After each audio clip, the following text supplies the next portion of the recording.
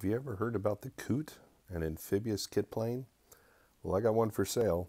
It's currently in Maine, but I'm going to be trucking it from Maine to Texas so we can deliver it anywhere in between.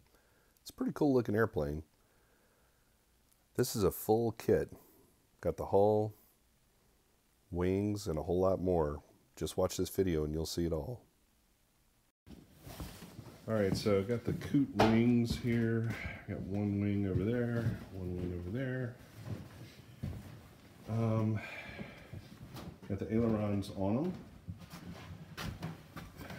Got the bow tip on them. Now they kind of look bad here, but it kind of washes off a little bit. They might be able to sand down and see all that kind of stuff comes off. Surface. Might be able to sand that down and re-varnish it, but I mean it's got full spars. Got all your braces. Can't see it on this side, but on this side got the tube there for aileron.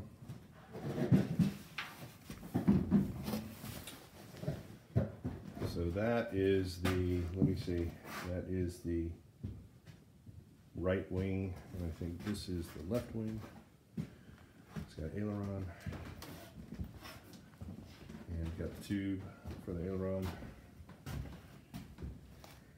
wing attach points, and your full and half false spars, ribs, and it's got the handhelds out here on the bow as well. And again, this one's got like some surface, you know, it looks bad, but kind of rub it off and it doesn't look quite as bad when you rub it down. So again, I don't know anything about a Coot, but you might be able to sand that down and re-varnish it and get it back in shape. I mean, everything seems strong, you know, if I try to move the ribs. But that's one full wing, and then we got another full wing over there. Let's start with what we got for the Coot here. We've got, it looks like the front of the cockpit, right? The forward windows, a hatch out to the bow. Got a fuel tank, I think, 2 seat bottoms. Then we've got, like, I think this is the aft of the cockpit. So, well, I'm looking at it. This would be the aircraft right, aft, and aircraft left, aft. Appears to be a tail cone there. There's a spinner. I believe this is an instrument panel. Got tons of wing tips and different fairings here under. There's a rudder top, I think. I think this is the top of the rudder. This piece right here. I think that's the top of the rudder. Then we've got, I'm not exactly sure what this is. Some fuel lines or something like that. So this is an engine cowl. So the back of the engine, since the Coot is a pusher, you can see inside there's the round fairing, and then there's the cooling fan. Probably had it on backwards. It fits in that fan for drawing air in to cool the engine.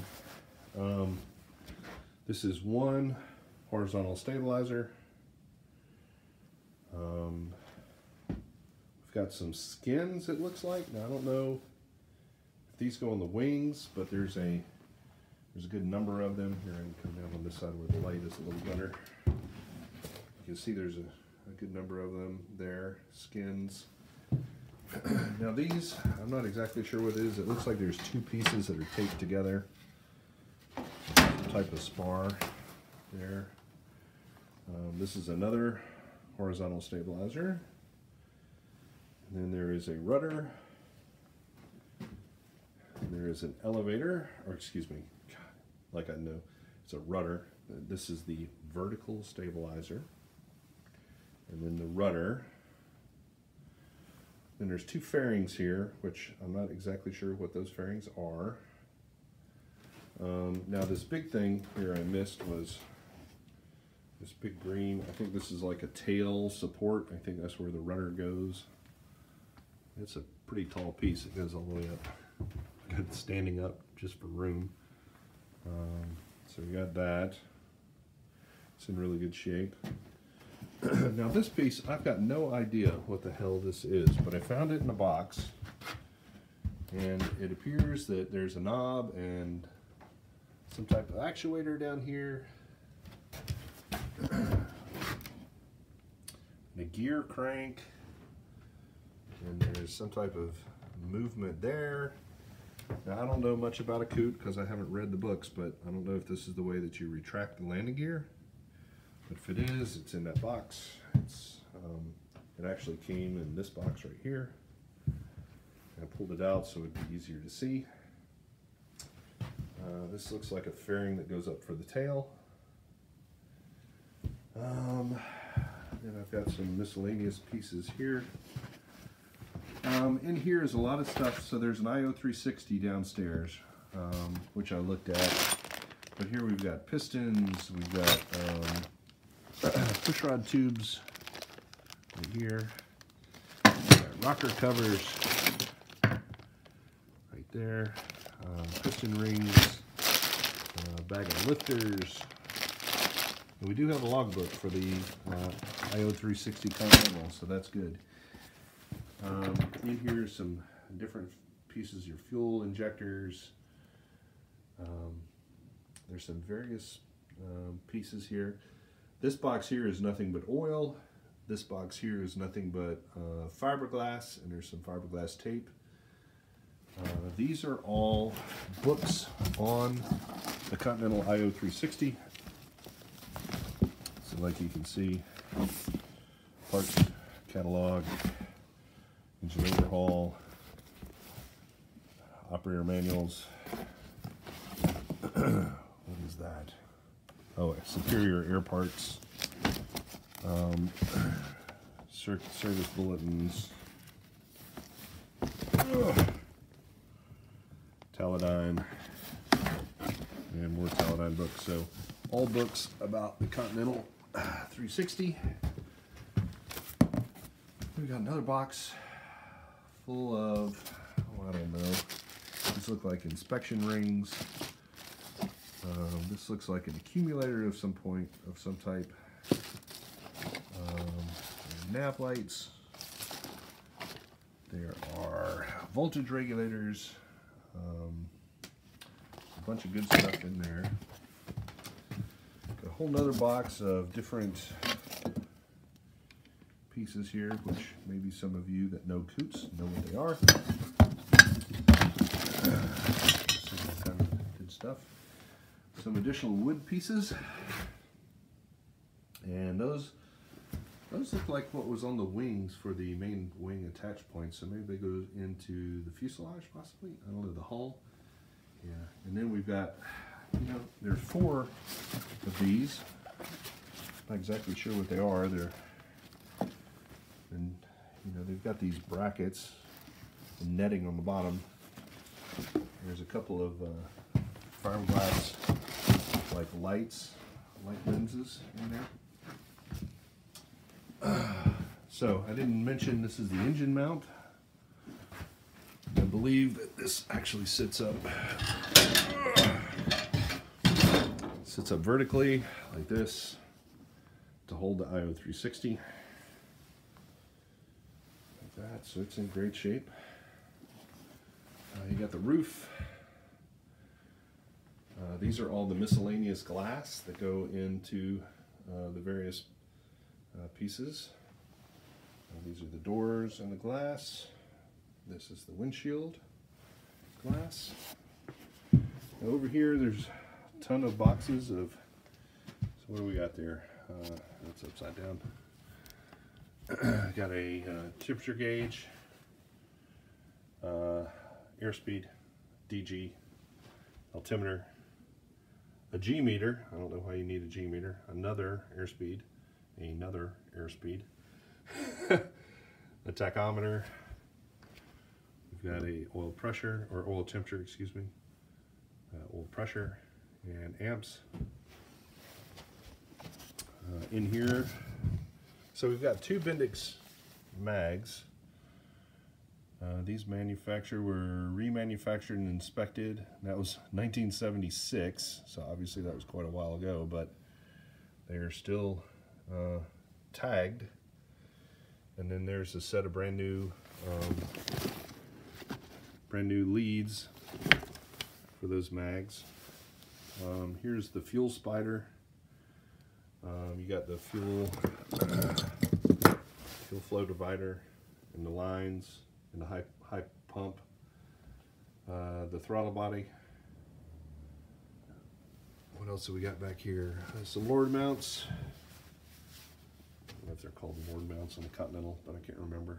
Oil cooler, some more Lord mounts, some various temperature probes, and extra fuel lines. I'm not sure why they're extra fuel lines, because those are all the lines that go to the fuel injectors. So, I don't know. There's some of these pipes here, which I don't know if those are something to do with retracting. I mean, the ailerons are already out there, but maybe it has something to do with that. Maybe you Coot people know. That main wheel and brake, I'm assuming that's the nose wheel. Here are rudder pedals. I guess this is a throttle, that thing with the black knob on it. There. Now landing gear. Looks like we've got both main landing gear legs, and there is a nose wheel leg. There are gear spindles for both legs, and there are adapter plates and disc brakes. Not sure what this green piece is. Oh, that's the nose wheel. And then there's these pieces. I'm not sure what they are. Maybe you do. Then there's just a ton of parts in this box. So some extra parts in this box. Now that one baffle come off of latch homing, so I'm not exactly sure why that's in there. A ton of pulleys and other things. I'm assuming these are control sticks. And maybe if I read all of the manuals, I'd know all this stuff. But that's what I'm trying to learn. So, as you can see, this has been in a barn up in Maine. It's been in this dry area. I mean, it's well preserved in here. We've got all of this stuff here. I got the wings that I showed you earlier. And next we'll go down and video the so the last piece of the Coot is the hull, right?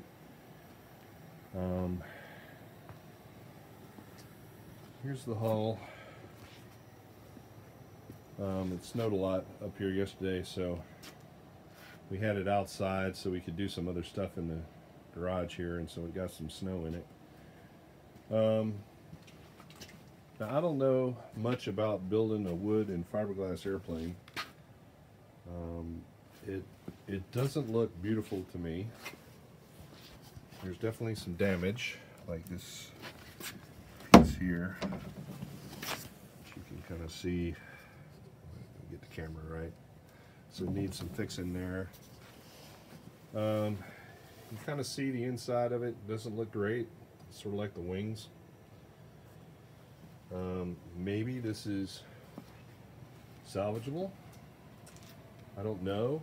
I think enough of the parts upstairs make it worth investigating, because like this is probably a scary part, right? There's a broken piece there, but it's broken because, let me get on that side, because the top of it is loose. See this top? It's loose. Of course, that's why it's broken, because it wasn't fixed. But You know, the inside of it does not look great. I don't know if that can be sanded and revarnished, and it's okay. I'm gonna have to let one of you Coot experts mention that, deal with that. But you know, it's got the two protrusions for the wings. This is just leads up here. There's leads on there. For some reason, there's some duct tape on there, and we use these straps to haul it in outside because, as you can see, it snowed. Doesn't really show up really well. But that is the Coot fuselage.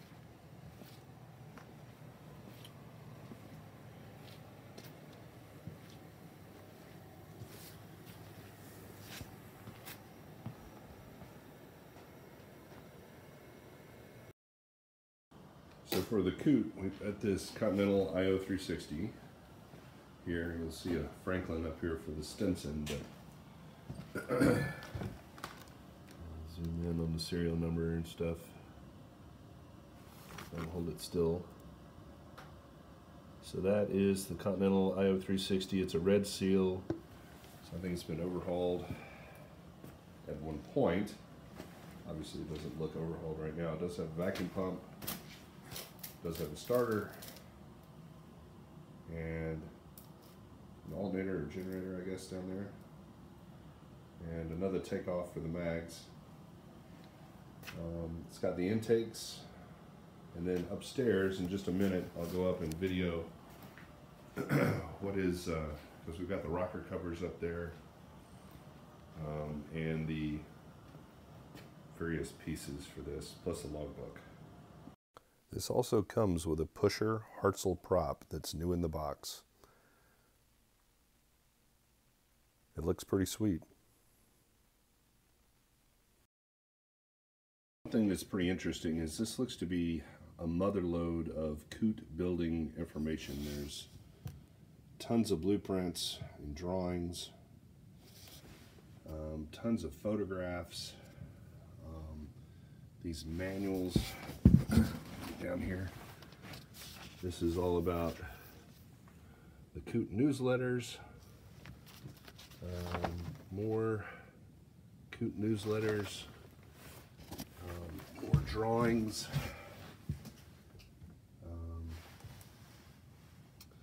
got everything you want to learn about the Coot, the essential Coot, the Coot in a nutshell. Those are the logbooks for it, and these are the pictures, I think. Some of them, not all of them, some of them, that looks like a factory picture, but some of them look like the guy who built the wings and the fuselage. So a pretty big library of Coot information, which should be pretty interesting for you Coot enthusiasts. Okay, so it's always cool going through paperwork. These are all the receipts that were in the stack of paperwork. Interesting enough, here's the original order form, and it went to, what was his name? Antonio D'Angelo. So what he ordered from the Coot kit, and at that time he paid, what, 1,300 bucks. What's kind of cool is in the pictures, sorry, it's kind of hard to get a good picture. That appears to be building the hull there, and it is Tony D'Angelo Coot. So there's the guy building it. I also found the information about the Hartzell, which is great. Here is the part number, and then the paperwork.